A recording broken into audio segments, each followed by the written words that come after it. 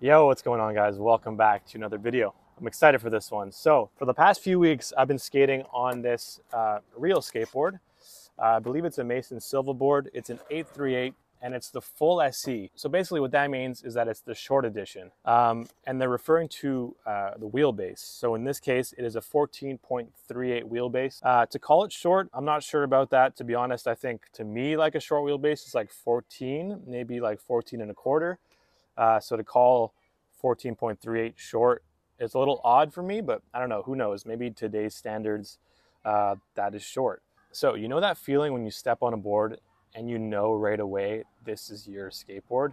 This is how I felt when I stepped on this board. Literally every trick was coming first try. It just felt comfortable and like really good under my feet. And thankfully, I have a second one. So today I'll be setting this guy up right here. It's exactly the same dimensions, except it is an Ishod Wair skateboard, which is awesome because Ishod Wair is dope. One of my favorite skaters for sure. But yeah, let's get into this board a little bit and why I really wanted to talk about it in this video. So I really love what Deluxe and Real are doing with their packaging. First off, like if we look here, it shows full SE, which is short edition, 8.38. It tells you the length of the board, 32.18 large, or length rather, 14.38 wheelbase, and it tells you like a bit of a description here, which is cool. Holds full deck width, longer from nose to tail for full board control. So basically full means it doesn't taper after the trucks to like be a skinnier nose. It's kind of more of a full 838 throughout the whole board, which is a really cool feeling. And it also says here SE shorter wheelbase for quick feel. So I really like that like Deluxe is showing that there. It also has this piece of paper here too, which is really cool. Real construction, the original, not too steep, not too mellow, guaranteed to last. Yeah, it's just the little things like this that make like the experience of getting a board that much better. It's just like the little touches. Even this here, it's cool. Making decks that help skaters follow their own path is the heart of Real since day one. Have fun out there and keep pushing. And I like this note too. And I mean, most skaters stick by that, but done for you might not be done for someone else. If this board is still skatable and you're finished with it, please pass it along to someone who could use it. I love that. It's just like a nice little touch, you know? So what else comes on this board? So we have that plastic with all the sizing, which is cool. It comes with a sticker here. Most skaters like stickers. I like to stick them on random things in my house. Another really cool feature about this board, which I found on the previous one as well, is that the two top plies kind of like a top layer color. So we have like this kind of teal, almost blue-green, and then underneath is a blue. So it's really cool because like as the board wears down, you're not going to have like another wood ply there, but you're actually going to have like a colored ply, which is just like a nice little touch. I think it looks cool as it wears down. If you've seen any of Ben DeGro's videos, he definitely goes more into detail about like all the dimensions and specifics about real boards and Deluxe boards, and I'll kind of get more into like how it skates and whatnot throughout this video. But yeah, another thing is this kind of Roman numeral at the top here, and from my understanding that just basically indicates what number it is in the stack, and I don't think Real necessarily wants you to know that. I think it's more for like their pros, because pros can be a little more specific of like which board they want in the stack. But yeah, I'm gonna set this up. I'm not gonna bore you with me gripping this board and setting it up, because I mean, I think most of you know what that looks like. So yeah, I'm gonna set this up. I'm gonna skate this school. I'm at Kit Secondary School, which is a school not far from my place. And there's some sweet ledges here that I want to check out today. Got a few tricks in mind, so stick around and I'm gonna do some skating. All right.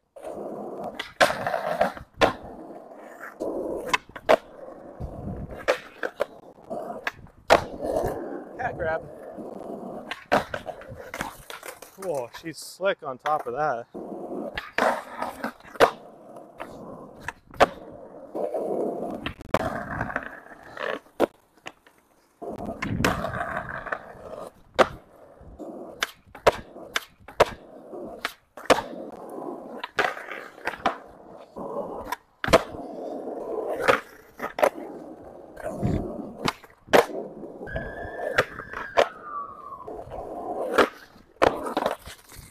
Ah.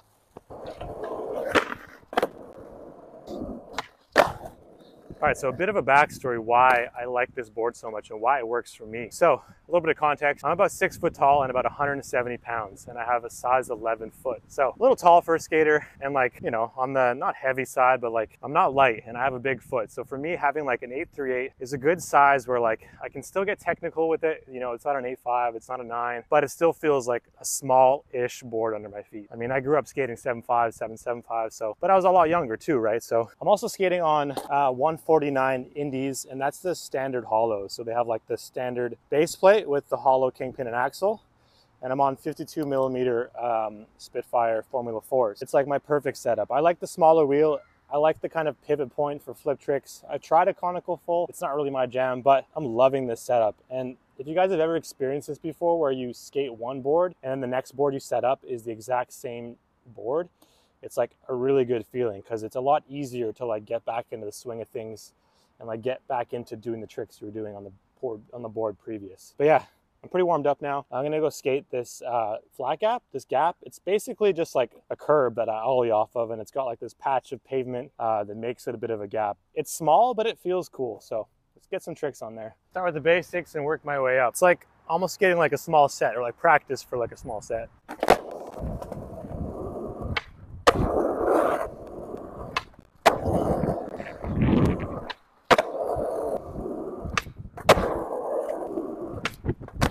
Ah, there you go, faster. What the? What the? It's like scary to go fast, but I need to go faster to do it. What the?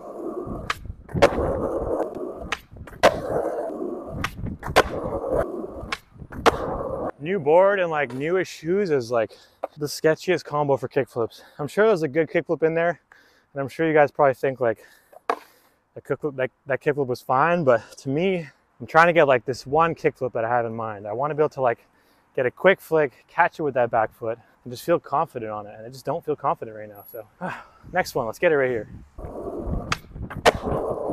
Was that it, guys? Was that the one? All right, one more trick.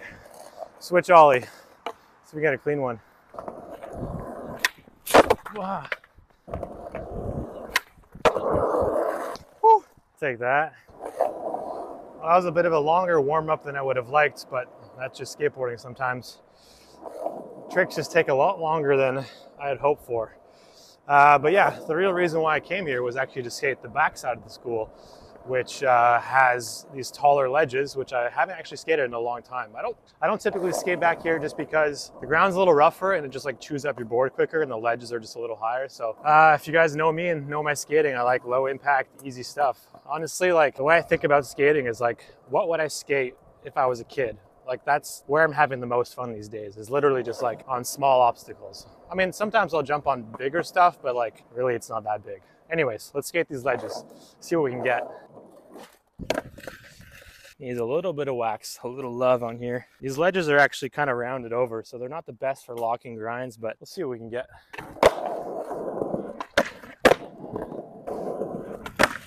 Oh no. The run up kind of sucks for this ledge. No, that. Let's move on to this next ledge. Man, it's as if like a layer of like crap on here. That's terrible wax. Let's get some good wax. Yeah, it's like a layer of like metal on here. It's worse. Need to like rub it off with something. Hopefully that does the trick.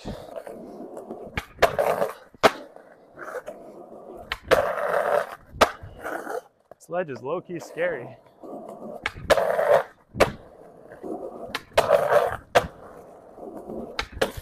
That's what I was afraid of.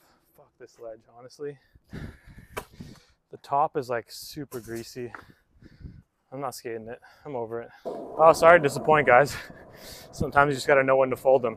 Yeah, that ledge does not feel good right now. It's kind of like crunchy and crusty, full of like metal bits, and then the top is like super slick. And because the ground is super rough, I just don't want it to like ruin the board so quickly. Setting up a fresh board and skating this rough ground is just not what I want to do right now. So yeah, sorry to disappoint, but session's over. Hope you guys got something out of this video, and I hope you guys are doing well, because yeah, I'm doing well. I'm skating quite a bit, which is fun. Work's been going well too. Yeah, can't complain. Summer is in full swing, finally. It's taken forever. Feels like we're like already mid-July almost, and it feels like summer's just begun. Anyways. If you guys are still watching, I appreciate it. Yeah, that's it. I gotta go. Gotta go eat some food. Anyways, take it easy, guys. We'll catch you on the next video. Peace.